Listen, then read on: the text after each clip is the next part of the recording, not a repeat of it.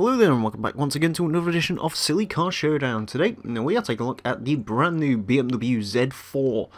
This car was requested by Lucifer Sam and it is one of the hottest cars in the new car scene at the moment. Of course, this came into Forza recently as part, or recent as the time I'm recording this, not sure how recent when this goes out, as part of the Spring Season 7 rewards for doing 50% in the festival playlist. It's a car which I actually quite like a lot, more than I like most BMWs. I'm not much of a BMW person, you've probably gathered that if you've been watching my channel for any length of time. But for some reason I'm really taken to the new Z4. I think it looks really cool.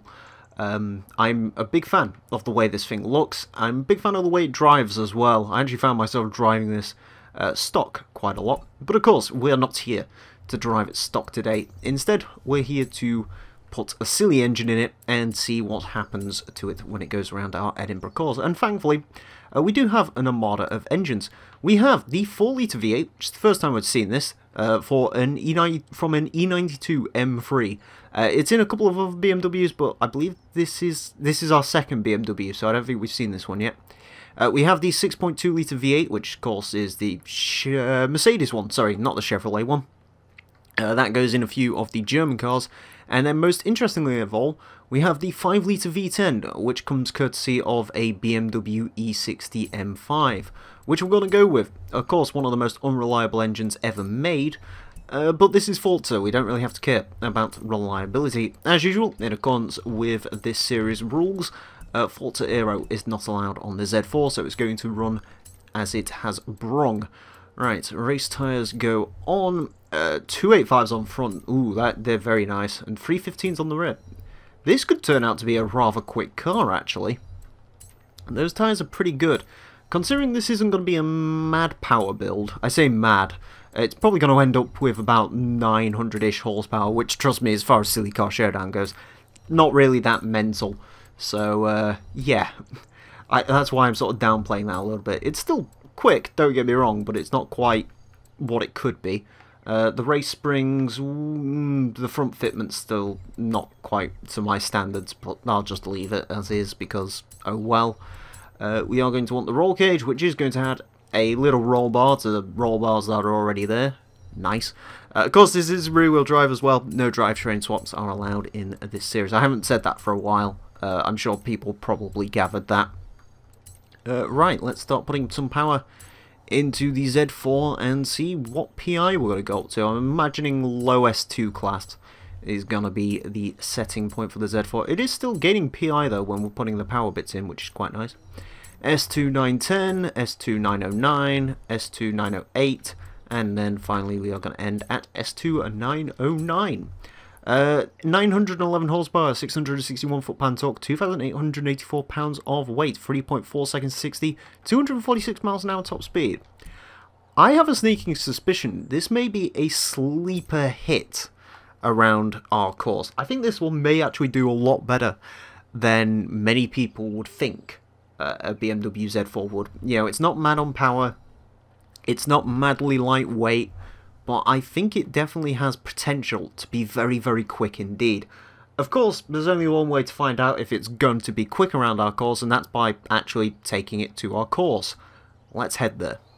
Well, here we are at the Silly Car Showdown course with the new BMW Z4 ready to set 5 laps to see what the quickest time we can get out of it is. Our current leader is the Ferrari Huracan V12 GT, that's at a time of 1:35.743.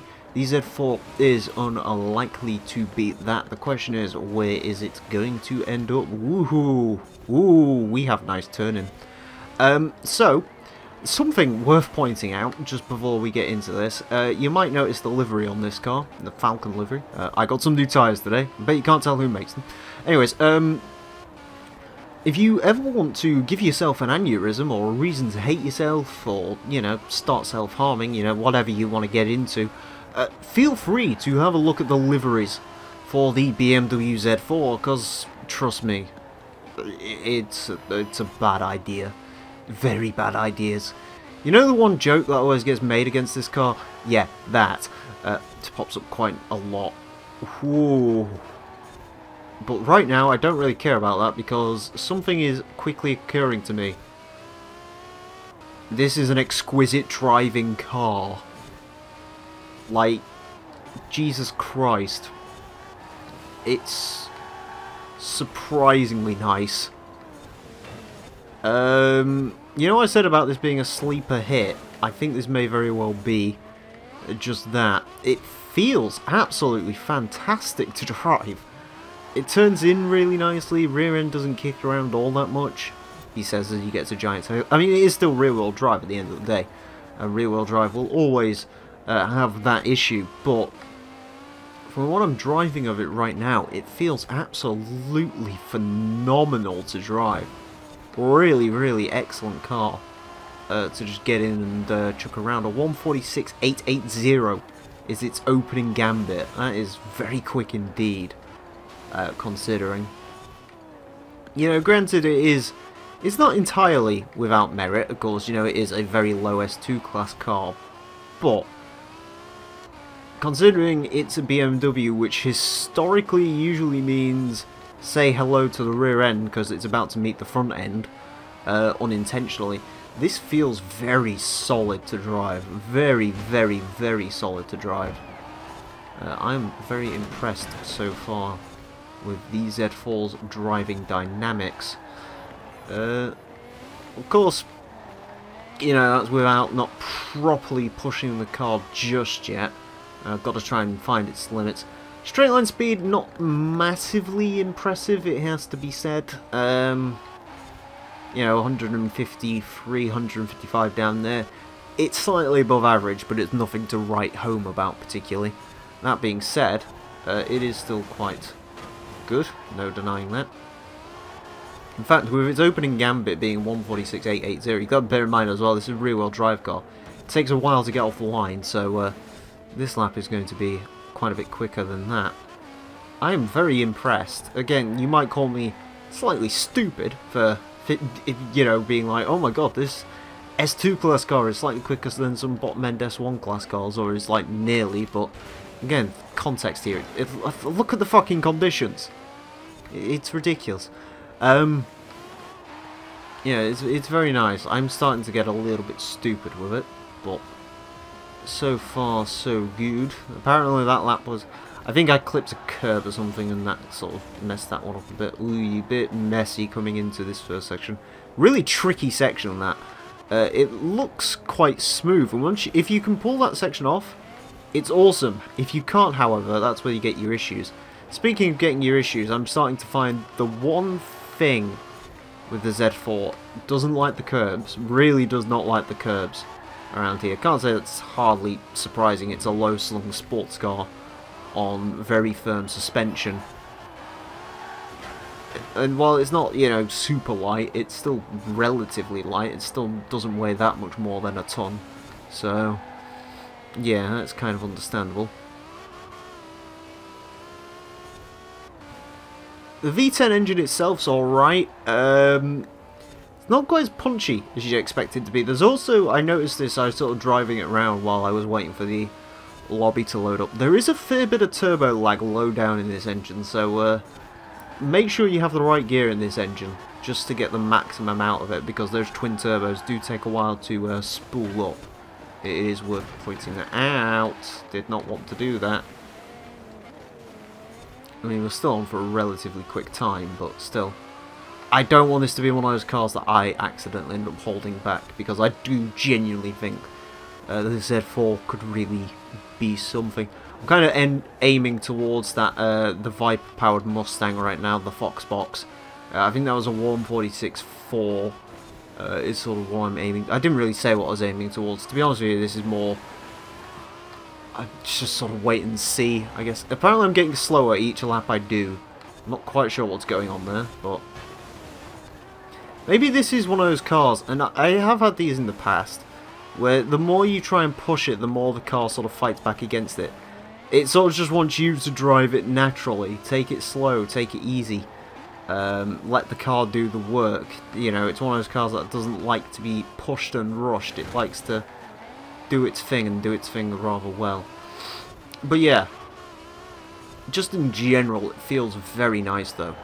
A lot better than I was initially expecting. With Forza Aero, this thing could be very, very good indeed. Of course, can't run it as part of the series, but I'm surprised it's taking to this much power as well as it is. I mean, obviously, you know, it's a new car chassis with a roll cage, no less. It's pretty stiff. It's pretty structurally sound, despite being convertible, of course.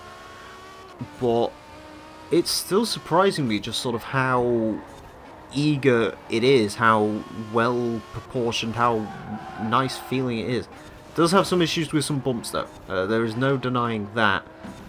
Especially those weird sort of pothole things that we constantly find cars getting affected by on this series for whatever reason. It does seem to get bounced around by those quite badly. So that's something worth bearing in mind. Brakes feel pretty average. Yeah, average to good. Nothing really to write home about, but at the same time, nothing to complain about.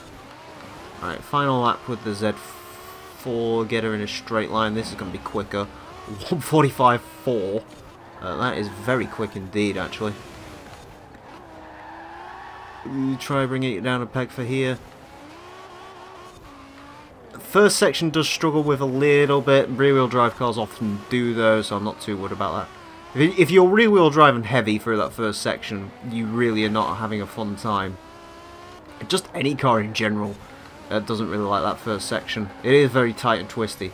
One of the twistiest parts of the entire track we have set up. Definitely prefers this sort of section where it's able to stretch its legs and run free a little bit. Speaking of running free, the more I'm coming down here, fuck, those bins are probably scraped. Yeah, bollocks cock. That's definitely hurt it through that section. Because it was hitting about 160 through there. That being said though, I'm happy with that 145. If that 145.4 is all I can get out of this, I am happy with that.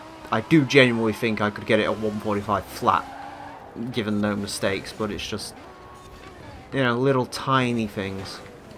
Again, for fuck's sake.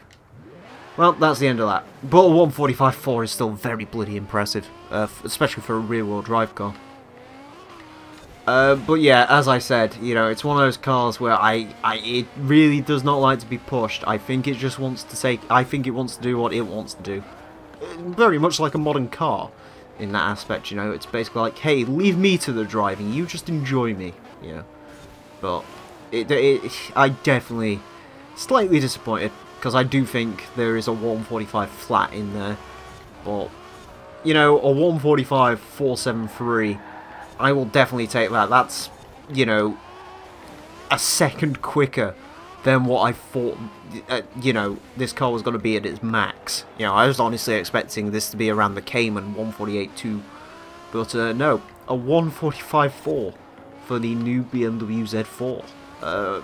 A very impressive car. I do recommend giving this one a go if you haven't already, with this V10 engine in it especially. It's surprisingly composed. Just, again, don't push your luck. Don't do what I did. Don't try and force this car to do anything it's not comfortable with. Just let it drive you. Let you enjoy it. Anyways, a 145.473 will put it into a bit of the null void between the Heretic Impreza and the Hawkeye Impreza. It will put it into 12th place. It is about 2.5 seconds off of the Impreza V8, but bear in mind that's an Impreza with a V8 engine, which has more power than this and weighed less and blah blah blah blah blah blah blah. It's quicker than the Hawkeye Impreza, which is a very impressive car. It is half a second quicker than the GT40 EcoBoost, almost an entire second quicker than the Fox Body Mustang. Very impressive. Very, very, very impressive is the BMW Z4. Yeah, I'm pleased, because again, out of pretty much all the modern BMWs, this is by far and away my favourite. Probably my favourite BMW since the M135i, to be honest with you. But there you go. Anyways, thank you all very much for watching. If you'd like to request cars for Silly Car Showdown, you can do so down below in the comment section, because that's what they're there for. Alternatively, if you go down below in the description, or at least on my video on my channel, you will get a link to my Discord server. If you join that, you can post your requests in the request chat. It is a 100% guaranteed way to make me see them, because I'm an idiot. If you're watching this on Heishi Central and join me, my name's Emile. I occasionally mince words when I try to speak really fast, which I do occasionally, but I can't actually say a single word of English, which really means this comes out as complete gibberish. Thank you all very much for watching, and until next time, farewell.